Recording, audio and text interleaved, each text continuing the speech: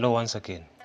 So this video I'm going to be showing you how I prepared the bowl launcher or the table tennis bowl launcher. So I'm not going to go into the details of the background of how it started, but basically I'm a person who loves to play table tennis. You have seen on some of the videos there, the training sessions, they're epic, worth watching. So the table tennis bowl launcher is basically a machine that is based on more like if you have watched tennis, or if you are related to someone who knows how to play tennis or who has a machine that can throw balls at a tennis court. Yeah, this concept is almost similar to that one. Okay, so I'm going to be dismantling this table tennis ball launcher.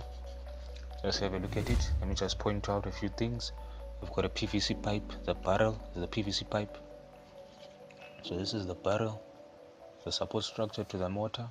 This is the wheel that is going to be turning to propel the ball forward. Right, so let me just dismantle it quickly.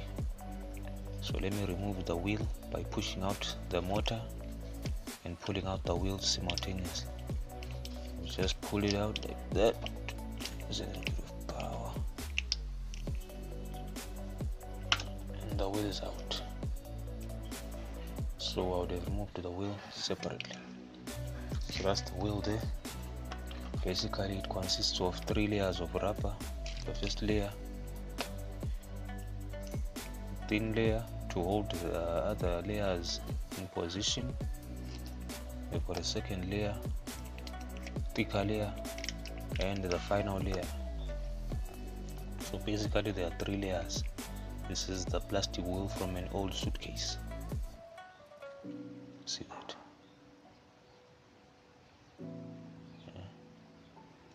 Exactly. Now, first layer of rubber is thick, increases the diameter of the wheel.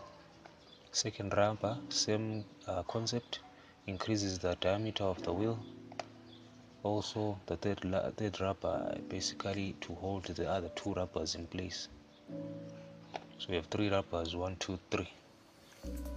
So moving on to the support structure. That's the support structure.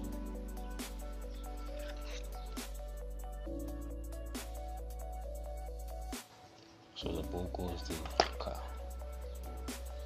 So you see.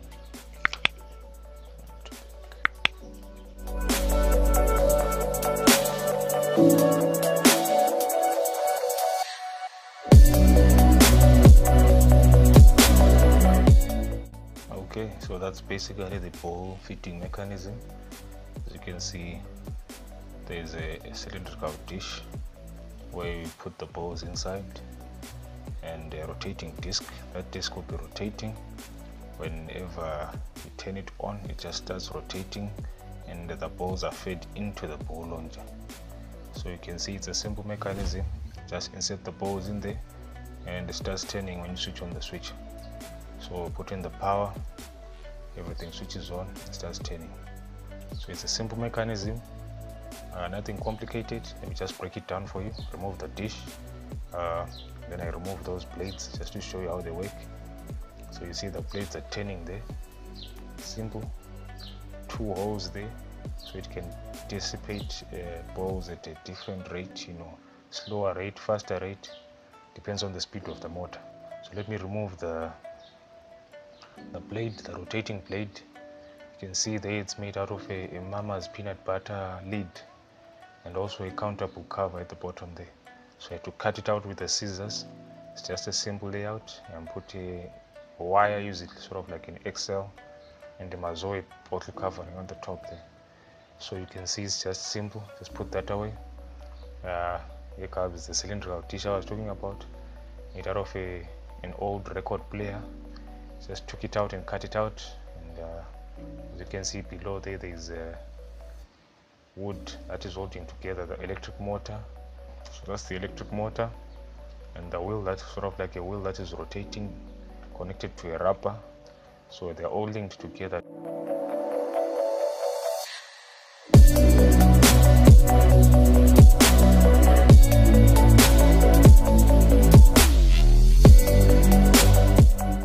Thank you for watching this video. Make sure you click that red button below, subscribe, and subscribe.